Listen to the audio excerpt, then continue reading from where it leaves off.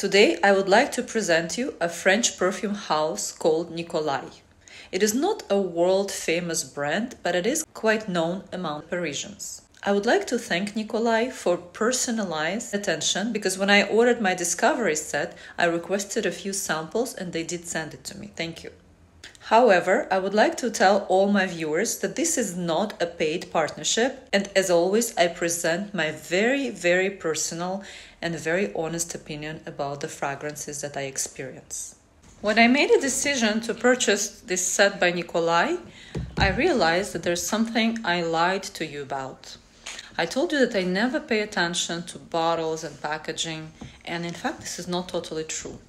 I have been avoiding the shops of Nicolai because the bottles and the image that they have created in my mind the idea that they only make very old-fashioned colognes, and I have nothing to do in that shop. But the slogan of the brand is unique and timeless creations. So my journey became discovering this uniqueness. And I'll tell you what, one thing that I really loved is that Nicolai uses a lot of yuzu. And this is so refreshing compared to regular lemons and bergamots that you always find in fragrances. Also, I don't know what kind of vanilla they use, but this vanilla is something I've never had anywhere before. It is so voluminous and voluptuous and amazing. The old-fashioned colognes that I was telling you about are still the core of the collection. Let me read you the names of the perfumes that could probably be very good gifts for your grandfather.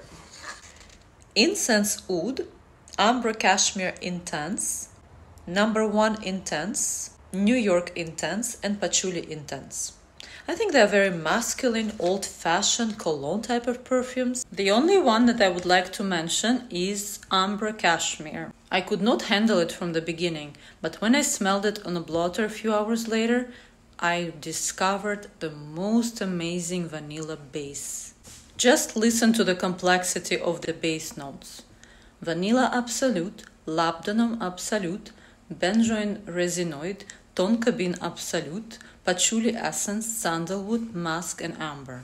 But the combination with the vanilla in heart is just wow. I wish I could try it on a man.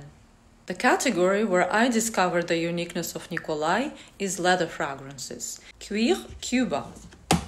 Cuban leather. I don't know why they decided to call it Cuban leather, because when I smelled it, the first thing that came into my mind is Turkish raki, which is vodka with anise. Or it could be pastis from Provence. Depends how you see it, but there's definitely anise.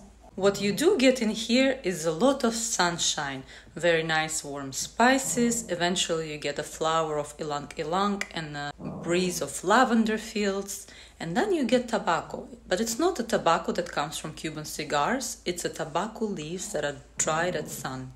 Kind of soft and addictive in a way.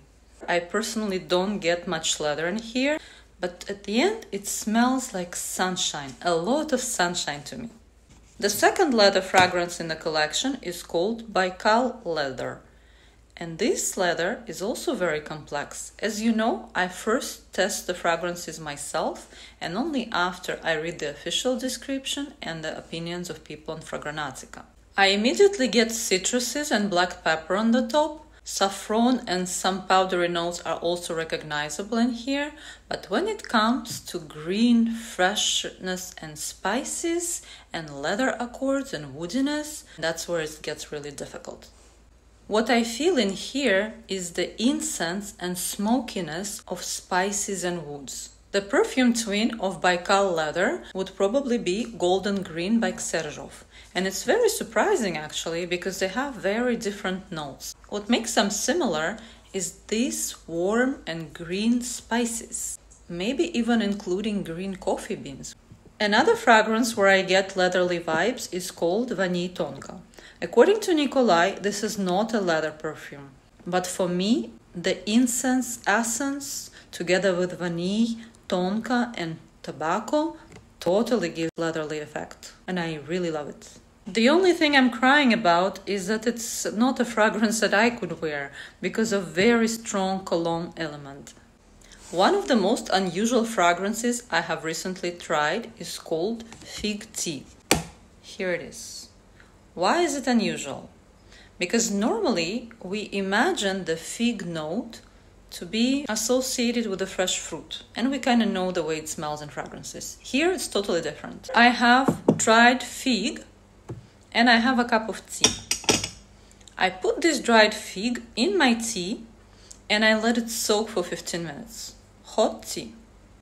15 minutes later, I take it out, and that's the smell you get in this fragrance. As for tea lovers, I'm afraid they would be a bit disappointed because fig tea does not have a beautiful mate note that you might be expecting. Osmanthus and fig soaked in tea, that's what you get in here. And I was feeling that there's something lacking in this fragrance, and I was searching for something to mix it up with. So I decided to pair up fig tea with le miXte, which is very dominated by citruses. There are lots of citruses in here, a little bit of spiciness and vetiver.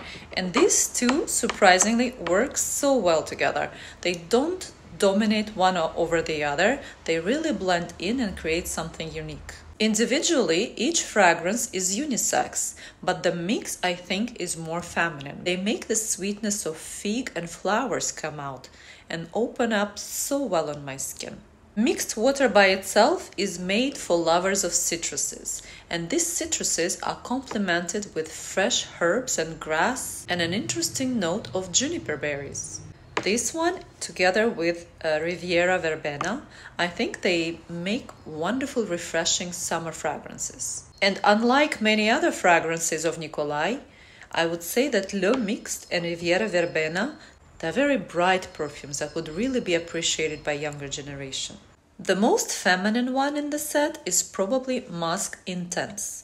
And here we have pear, roses, and musk. And indeed, this fragrance is very musky, despite that you can feel a light touch of amber in here. The thing is that for me, despite that this is not an intense fragrance, it sounds a bit like an old-fashioned kind of musk. The roses here are not very bright. It's just a little touch of roses, more like rose petals, I would say. So despite that it's called Musc Intense, it's actually a very delicate kind of fragrance. And it's a kind of smell that I've already smelled so many times. I really imagine an older woman in her 70s and 80s, very well dressed, real Parisian of Rive Gauche. And that's a kind of smell that I would really associate with that image. Surprisingly, the other feminine perfume called Cap Neroli is not that old-fashioned. For women who love brighter roses, I would say that the fragrance called Roses and Peonies is a much more appropriate choice. Because here, the peonies are on the background and the roses are really blooming. But I'm personally not a big fan of roses, and this would not be my choice. The one that I really loved myself was not a part of the set and was sent to me separately. This one is called Kiss Me Intense. And I went crazy for this fragrance. I really love the combination of almonds, heliotrope and vanilla. This is a kind of combo that probably goes for me under any scenario. And in here, this is something else.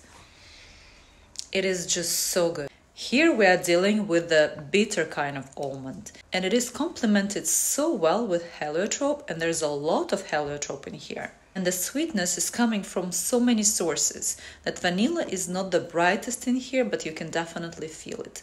And despite there are no bananas in here, it kind of reminded me of this shower gel. It's called Banana Shake, and it smells like green bananas that are not ripe yet.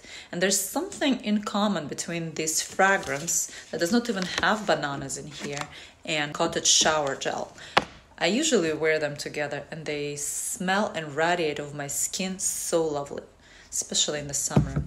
After getting acquainted with Nicolai, I've realized that their tradition and innovation, they're split in a way. Because on one hand, they have people who are faithful to their perfumes and have been wearing them for decades. And on the other hand, they have fragrances that are very young and they're made to please a new generation. Meanwhile, the use of materials and staying faithful to quality result in really beautiful fragrances. Unfortunately, the Discovery set does not include even half of their perfumes, but this has already awakened my curiosity and I think I will try to pass by their shop to check out a few more. Thanks for watching the video. Let me know if you know this perfume house and if you have any favorites in here.